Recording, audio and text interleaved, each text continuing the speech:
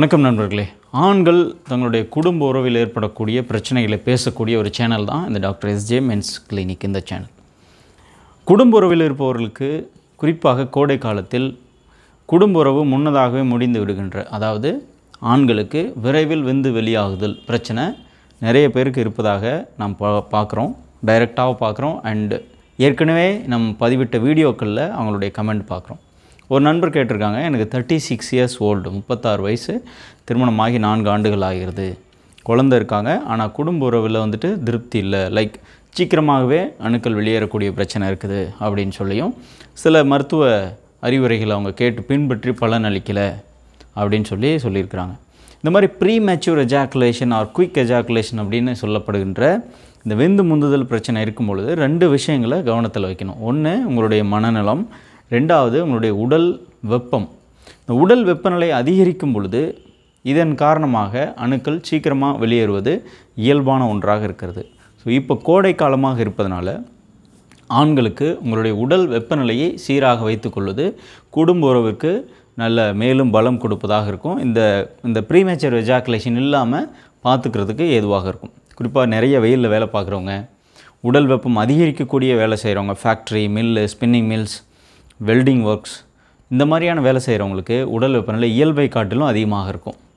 இன்னும் கோடை காலத்தில் அதை விட இன்னும் அதிகமான உடல் வெப்பம் இருக்கும். இதன் காரணமாக இந்த உடல் வெப்பநிலையோட காலையில் ஃபுல்லாக வேலை செஞ்சுட்டு நைட்டு ஸ்ட்ரைட்டாகவே நீங்கள் ஒரு உறவுக்கு போகும் பொழுது வெப்பத்தின் காரணமாக குயிக் எஜாக்குலேஷன், நீங்கள் நினைக்கிற நேரத்துக்கு முன்னதாகவோ, அது இன்னும் எக்ஸ்ட்ரீமில் சொன்னோம் அப்படின்னா சிலவங்க உறவு ஆரம்பிப்பதற்கு முன்பாகவே எஜாக்குலேஷன் ஆகிற பிரச்சனையெல்லாம் நம்ம பார்க்குறோம். ஸோ அந்த மாதிரி இருக்கிற நபர்களுக்கு உடல் வெப்பநிலையை குறைக்கின்ற ஒரு மிக எளிய ஒரு வீட்டு மருத்துவம் பாதாம் பிசின் நம்ம கேள்விப்பட்டிருப்போம், நீங்கள் ஏற்கனவே பயன்படுத்தியிருக்கலாம். இந்த பாதாம் பிசினை இரவு நேரத்தில் சிறிதளவு தேவைக்கு ஏற்ப சிறிதளவு ஊற வைத்து காலை நேரத்தில் பாலில் மிக்ஸ் பண்ணி ஃபஸ்ட்டு குடிச்சிருங்க. இது உங்களுடைய உடல் வெப்பநிலையை குறைக்கும். 2வது, சோற்றுக்கற்றாழை. உங்களுடைய உள்ளங்கை அளவிற்கு சோற்றுக்கற்றாழை காலை வெறும் வயிற்றில் எடுத்துக்கொள்ளலாம். 3வது, ஊற வைத்த வெந்தயம். இந்த வெந்தயத்தை காலை வெறும் வயிற்றில், அதாவது இரவு முழுவதும் ஊற வச்சுட்டு அந்த தண்ணியோட காலை நேரத்தில் வெறும் வயிற்றில் எடுக்கிறது. இந்த 3ல் ஏதாவது ஒன்று உங்களுக்கு சூட் ஆகிறத நீங்கள் பயன்படுத்தலாம். அல்லது ஆல்டர்னேட்டிவாக ஒரு நாளைக்கு பாதாம் பிசின் பால் காலையில் குடிச்சிட்டு ஒரு நாளைக்கு வெந்தயம், ஒரு நாளைக்கு சோற்றுக்கற்றாழை அப்படின்னு சொல்லி ஆல்டர்னேட்டிவாக நீங்கள் தொடர்ச்சியாக எடுத்துக்கிட்டே இருக்கணும். ஸோ அது தொடர்ச்சியாக பயன்படுத்தும் பொழுது உடல் வெப்பநிலை நல்ல சீராகும்.